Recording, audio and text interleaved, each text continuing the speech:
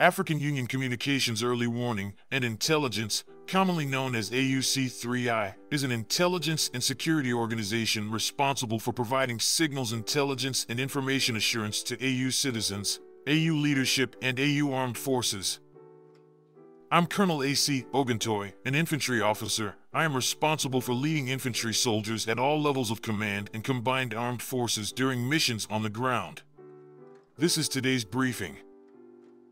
On the progress of the special military operation on the 22nd of April, 2024.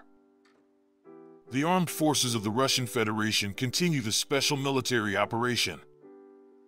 The U Group of Forces units have fully liberated Novomikhailovka, Donetsk People's Republic, as a result of the successful actions, and improved their tactical position along the front line.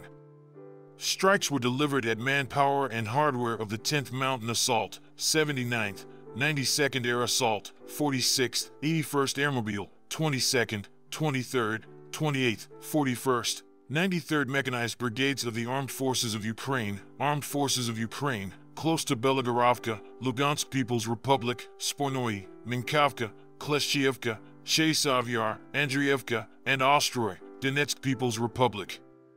3 counterattacks launched by the Armed Forces of Ukraine 33rd Mechanized, 80th Air Assault Brigades were repelled close to Bogdanovka and Pobeda, Donetsk People's Republic. The Armed Forces of Ukraine losses amounted to up to 410 Ukrainian troops, 9 motor vehicles, and 1 122mm Gvozdika self-propelled artillery system. 1 Enclave electronic warfare station and 1 ammunition depot were also eliminated. The Zapad Group of Forces units captured more advantageous lines and inflicted losses on the 21st Mechanized and 95th Air Assault Brigades of the Armed Forces of Ukraine near Terny, Donetsk People's Republic. 4 counterattacks launched by the 12th Special Forces Brigade, Azov *, have been repelled near Grigorovka, Donetsk People's Republic. The Armed Forces of Ukraine losses included up to 25 Ukrainian troops, 2 pickup trucks, and 1 122mm Gvozdika self-propelled artillery system. The Center Group of Forces units improved the tactical situation and repelled 9 counterattacks launched by the assault groups of the 25th Air Assault, 68th, 71st Jaeger, 59th Motorized Infantry, 24th, 47th, 100th, and 115th Mechanized Brigades of the Armed Forces of Ukraine close to Pervomaiskoye, Semyonovka, Netelovo, and Berdikai, Donetsk People's Republic. The Armed Forces of Ukraine losses amounted to up to 365 Ukrainian troops, 1 German-made Marder infantry fighting vehicle, 12 motor vehicles, 1 122mm D-30 howitzer, as well as 3 electronic warfare stations, Noda and Bukovlad.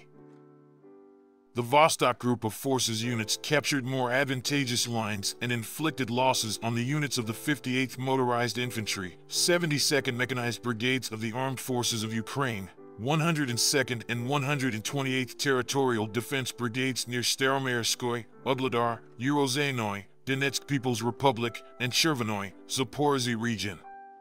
The Armed Forces of Ukraine losses amounted to up to 95 Ukrainian troops, 2 motor vehicles, and 1 UK-made 155mm FH-70 howitzer. The units of the Dnieper Group of Forces have inflicted fire damage on manpower and hardware of the Armed Forces of Ukraine 141st Infantry, 65th Mechanized, and 128th Mountain Assault Brigades near Rabatino, Novoandriivka, and Stepovoy, Zaporizhzhia region. The Armed Forces of Ukraine losses amounted to up to 45 Ukrainian troops and 2 pickup trucks. Operational tactical aviation, missile troops, and artillery of the Russian groups of forces have engaged 1 air defense positioning area, 1 storage point for uncrewed surface vehicles, manpower and hardware of the Armed Forces of Ukraine in 142 areas. Air defense systems shot down 240 Ukrainian unmanned aerial vehicles during the day.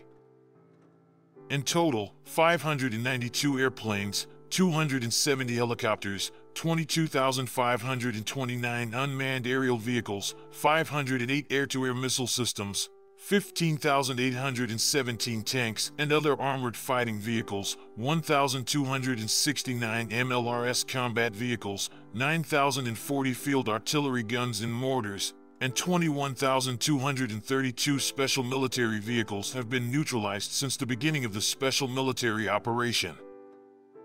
Thank you so much for watching this video. We hope you found it useful and informative. If you have any questions, please leave them below and we'll get back to you as soon as possible.